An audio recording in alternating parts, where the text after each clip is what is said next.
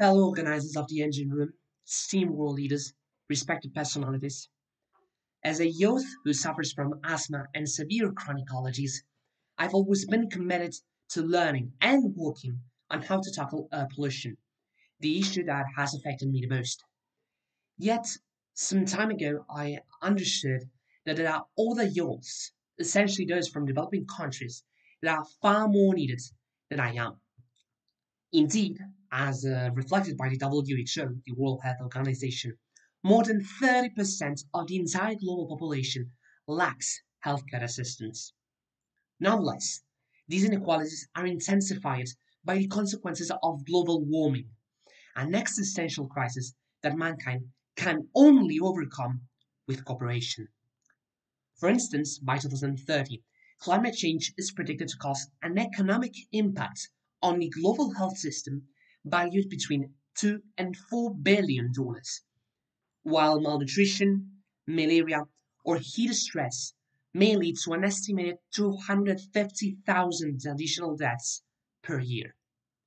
As I cannot stand and watch how we do nothing to tackle the severe health crisis we are facing, I challenge world leaders to work together to implement what I like to call the Universal Health Care Program, which is made up of three steps.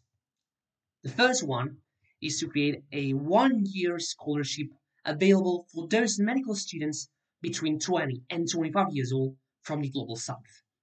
These should learn under the basis of a standard program that points out the importance of youth tech with the most innovative practices that the top universities and healthcare facilities are implementing.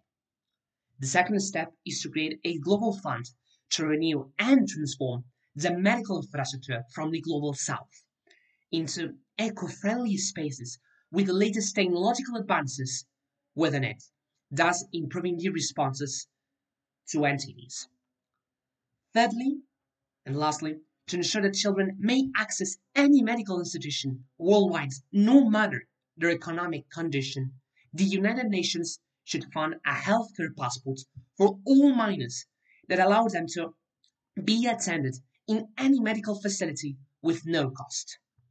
As a conclusion, I would like to remind us a quote from Eleanor Roosevelt, a politician, activist, and one of the promoters of the Human Rights Declaration.